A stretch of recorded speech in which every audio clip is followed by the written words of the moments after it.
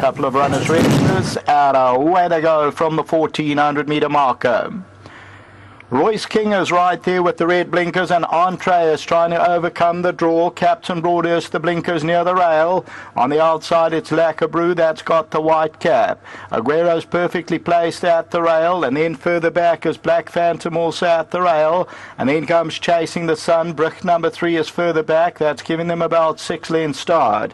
Then String Quartet, Dagger Fall, Tafika that has the blue cap, and Harry's giving them about 8 or 9 lengths start as they move towards the 800 meter marker.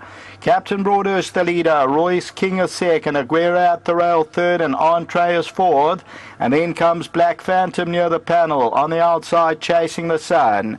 It's Lacabrew, red sleeves and white cap, and then String Quartet, about 7 lengths to go. Then for Harry, Dagger Fall, Brick number 3, and Fort Calamenta.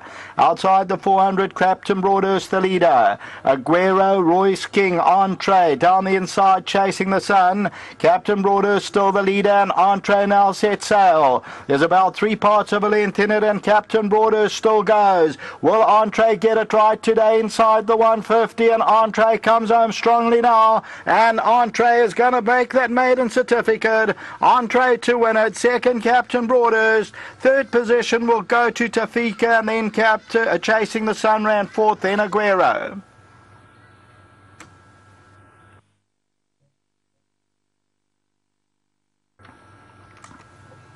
Number 1, Entree. Another winner for Stuart Randolph, overcome